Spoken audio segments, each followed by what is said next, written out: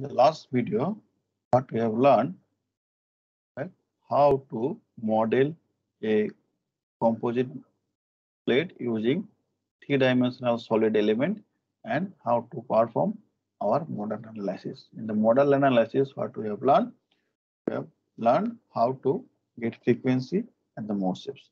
Okay, so what we have learned in the frequency and the mode shapes is basically our eigenvector.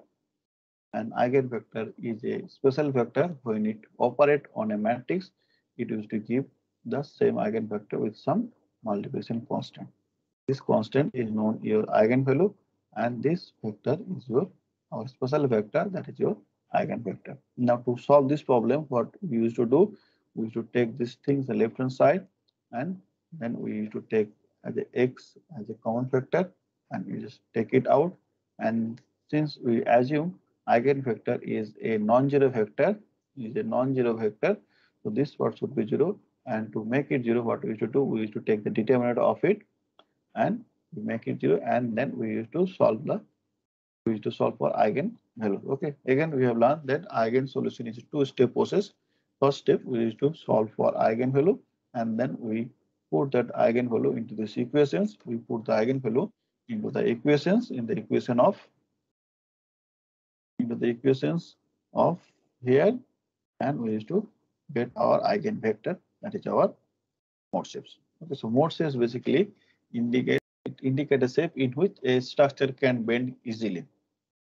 So eigenvector is a mode shapes. Mode shapes basically indicate a shape in which a structure can bend easily. Okay, so for first mode shapes, it basically indicate the shape where structure can bend easily. So here we can see if we have this type of plate, first mode will be twisting like things, because that is the easiest way for this plate to bend. If we use this cantilever, if we use this cantilever beam, in that case we'll observe first or most easiest way of this beam is to bend like this.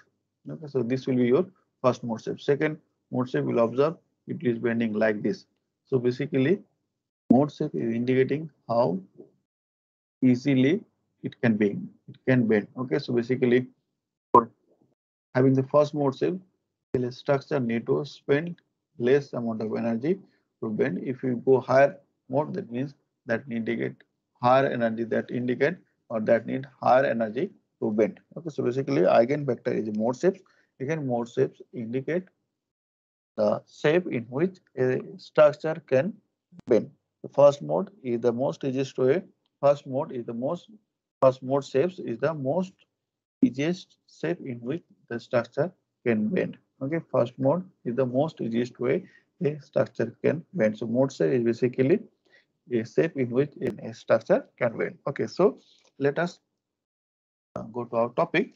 So in the last class, we have learned how to model a composite plate using 3D solid element, and then again we have learned if you want to model composite plate using 3D solid element, and if you want to make it as a layer wise, then how we can model. So here we have learned how to model a composite plate in a layer wise manner using C3D8R element. Again, how to model using C3D20R element. So these are the things we have learned. One more thing you have to keep it in your mind, that you have to perform convergence study. Okay, what is convergence study? If you want to know, then you please go through the first lecture. Okay, first few lecture, you will get the idea. Okay, so here we have learned how to get the frequency of the mode shapes for a composite plate using 3D solid element using a single layer, or define the property in a multi-layer. So here in this lecture, what we are going to do, we are going to learn how to model a composite using cell element. Okay, using cell element, that is your 2D cell element. How to model a composite using 2D cell element. Here we learn how to define the property in a single layer. Again, we learn how to define a property in a multi-layer. Okay, and both the result we'll try to compare. We will see how much error is coming. So here we will consider first equivalent single layer theory, that where we consider all the metal property are defined in a single layer, equivalent single layer. and then we'll try to see how we can extend it for multi-layer. Let us do the job. Here we will create one more new model. Here we will write the model as a cell element, cell plate. Write the model name cell plate. Now here we will model using here we have to create the part, then we have to define the property, we have to instances in the assembly, we have to define whatever analysis we want to perform. Here we have to consider linear perturbation and then frequency analysis, and here we have to define the mesh. Loading part will not be there since it is a free vibration analysis, so there will not be any loading there. Once we done the meshing, we'll submit the job and we'll get the result. Once we get the result, we'll do the convergence study and we'll see how many number of elements is required to converge result to get the converged result. And then we'll extend it for multi-layer. We extend it for our layer-wise property for the composite. We will see how our result is varying. And at the end, we'll discuss which element we should consider and whether equivalent single layer is sufficient or you have to consider multi-layer. Okay, so let us go for the part. So in the part we will create 3D cell and we'll consider planar. So here we'll consider this part and rectangular option we'll select and we'll define two opposite corner is minus 200 e to the power minus 3 and then minus 150 to the power minus 3. And here 200 e to the power minus 3 and 150 e to the power minus 3. So here we are creating a plate of having size 300 mm by 400 mm. This is the composite plate we have created. This is the composite plate we have created using this cell. Now we'll define our metal property. We'll go to metal property. So we know our metal property density here 1960. And in the mechanical, we'll go for elasticity and then elastic. Here, instead of isotopic, we'll go for engineering constant. And in the engineering constant, we'll define our metal property. E1 is your 35 GPa, 35 E9 Newton per meter square. E2 is 30 GPa, 30 E9. E3 is used to consider 20 GPa, 20 E9. Poisson ratio is to consider as a 0.25 and 0.25, 0.25. G is 7 GPa, 7 E9. Here it is 5 GPa, 5 E9. And here it is 5 GPa, 5 E9. So here we are defining the metal property. Now we'll assign it. Here we'll consider the homogeneous to define metal property considering a equivalent single layer theory. Here we'll define the thickness. Thickness is 10 mm, 10 e to the power minus 3, 10 mm. Now we'll assign it. Yeah. Now you can see we have assigned the metal property here. Now what we're going to do, we're going to the instances. Here we'll create as instances as a here we have created instances as a direct instances. Okay, here we have created instances. Now we'll define the step. In the step, we'll define linear perturbation and then frequency analysis. So here we need first 5 frequency and our minimum frequency we are keeping as 1 to avoid our rigidity body motion. We have defined the frequency. Now we have to do the meshing. Here we'll meshing. Here we'll do the meshing using this part. Here we'll define as per edge. Seed value we define seed value as per edge. So seed value basically we're creating the node here. Initially we will take 10 by 10 element and then this side I'll consider this side also I will consider 10.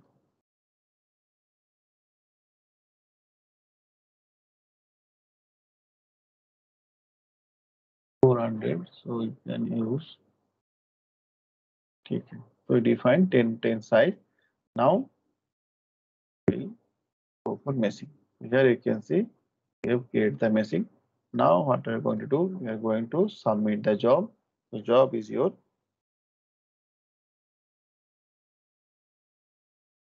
job is here. Let.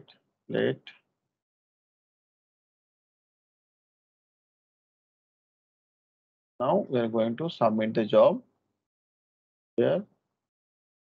Then submit the job 2 here, and we'll see what are the results are coming. We'll note down the frequency and we'll do the conversion study here. Here we'll note down the frequency.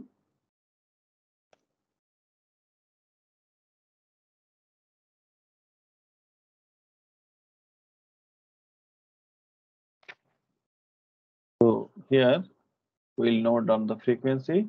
First frequency is coming 165.43. Then we have 273.59. Then we have 435.10. Then we have 462.87. Then we have 462. We have fourth mode, and next is your 558.35. These are the 5 modes we have with discretization of 10 cross 10. Okay, now we'll increase the number of meshing and we'll run the analysis again. So here, what I'm going to do, I'm going to define this side for 20 element.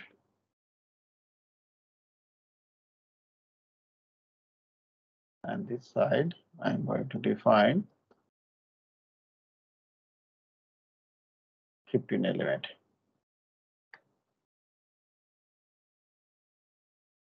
Now I'll do the meshing. Okay. Now again, I'll submit the job and I'll note down the frequency. Now we have 20 cross 15. So it is final. One more trial we'll do with 40 cross 30. And we'll see whether the result is converged or not. Let us see. Here you can see one first frequency 164.57 or first frequency 164. Next we have 270.67. Next we have 430.30. Next we have 458.72. Next we have 554.16. Okay, now we got some value with little bit final meshing. Again, we'll go for more final mesh and we'll see how the frequency is changing. So here we'll go for here 40 element, and this side I'll go for 30 element. Now I'll define the meshing. Now I'll submit the job again and note down the frequency.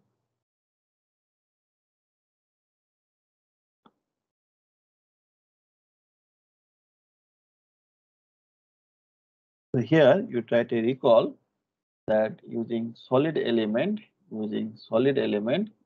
we got frequency just like 154.27, then 254.14, then we got 404.66, then we got 429.43, then we got 519 point something. Okay, so we'll see whether our result is converging or not. Here we are getting still 164.10.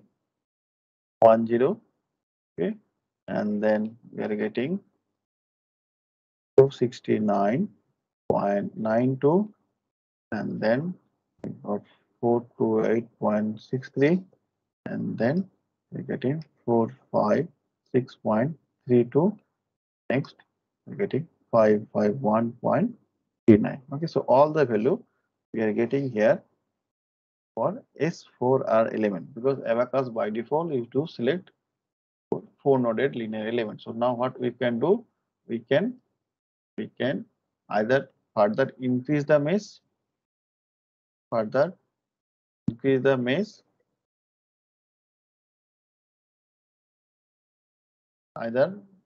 increase the mesh, or we can use higher order element. So here what I am doing, I am choosing higher order element, that is element type from S4R to S8R. Okay. Now S4R to S8R we have done. Now I'll submit the job again and I'll note down. Okay. So what I did, I submitted the model with S8R element with a discretion of 40 cross 30. Okay, we'll see whether this result is converging or not. Okay, so result is done.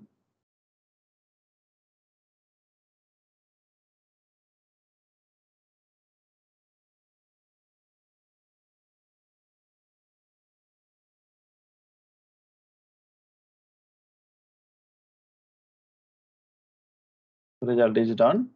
Now I'll go checking the result in first mode. Still it is 163.88.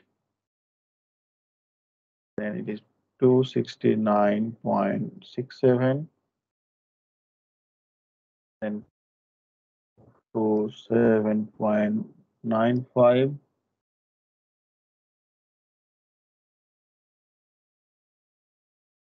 Then it's 455. 6.550. So these are the result we are getting using cell element. Okay. Now we can do one more trial, but I think this is that result. Okay, because cell element do not require much discretization. This element is this many number of element. Okay, the element size where we have divided the plate into 40 into 30. We have considerably finer mesh, and also we're using S8R. As per my expectation, is giving converged result. We can increase the meshing, but will not get much improved result. Okay. Again, you can see our S4R and S8R also giving very close result. So we have to accept this is our converged result. Okay. Now, next what we are going to do, we are going to model this cell using multi-layer, and we'll see how we can get the result. We have learned how to model a composite plate using a single layer. That is basically equivalent single layer theory. Okay. Basically, we have learned how to model a composite plate as per equivalent single layer theory. So there we have assumed a composite plate or a plate, and we have modeled it as a single layer of the cell element. Now, here what we are going to do, here we are going to model the composite plate using layer wise. Here we are going to model the plate. Here we are going to model the plate using multiple layer. Here we are going to model the plate using multiple layer. So here you just see we have already defined the property. Now here we'll see, here we'll use cell instead of homogeneous. Now we'll use composite. So here if you use composite, now here material we'll choose as material 1 because we have only one material. Okay, and thickness here I am keeping 5 to the minus 3 5 mm. Okay, 0 orientation, and this line 1 and second layer also 5 mm, and now you're giving it 0 and 3 and this 1. Okay, now sorry, it should be here, it should be 2. Okay, now we have defined a composite material. Okay, and its property. So now we define the property of the composite material in 2 layers. So here you can enter it. Here in this case, if you want to edit it, here you can enter, and you can create more number of layers like that. You can enter, you can create more number of layers. Okay, if there is a blank row, in that case you have to delete the row. Okay, so I am deleting it by using right click here. So here we have defined 2 layer of a composite. Now we'll run the program and we'll see how much frequency is coming. This is the way we can model composite using multiple layers. Okay, here we can model a composite plate using multiple layer. We will see other option also in the next. Now we'll see other option also, how we can model other way, how we can model. Next we will see how we can model in other way. So here you can see first frequency is 163.88. It's fine. Next we have 269.67.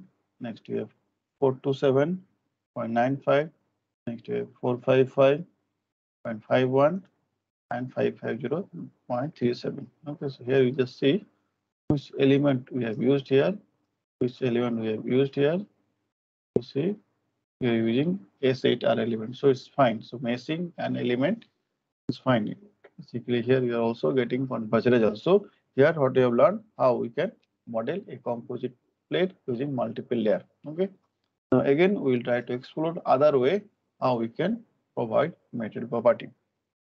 Now what we are going to do, I'm going to delete material property that we have assigned here. Now here I'll choose this option, create composite layup option. Now here we can use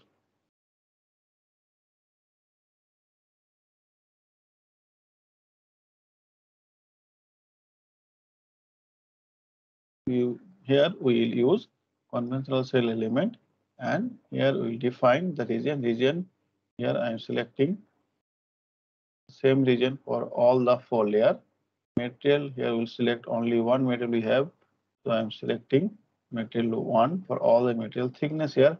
I need to provide as 2.5 e to the power minus 3. Next we have 2.5 e to the power minus 3. Next we have 2.5 e to the power minus 3. Next 2.5 e to the power minus 3. This is the thickness of the material, and global axis here I'm selecting here 0. Okay.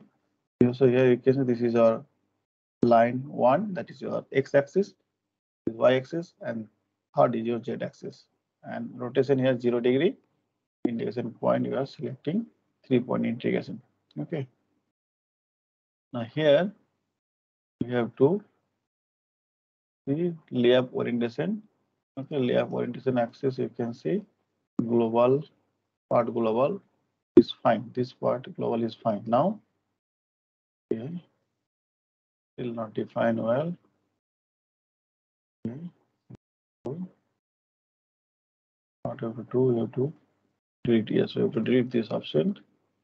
Then only it will come. Yes. Now what we have done, we have deleted these options, and you also have deleted these options. Okay. Now we have assigned it freshly using composite layup.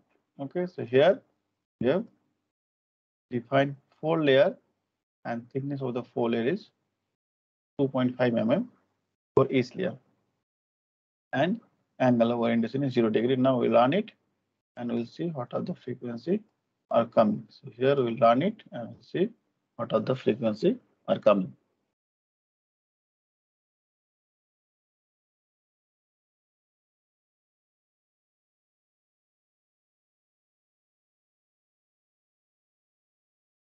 So the job is completed. Job is completed. Here again you can see the frequency is coming 163.88, 269.67, 427.95, 45.51, and 550.37. So this is the way we can model. Now here we can do one more trial. We'll just change the angle of orientation. We'll see whether result is changing or not. This way basically we can see that our value is changing or not. Basically I am doing some random trial.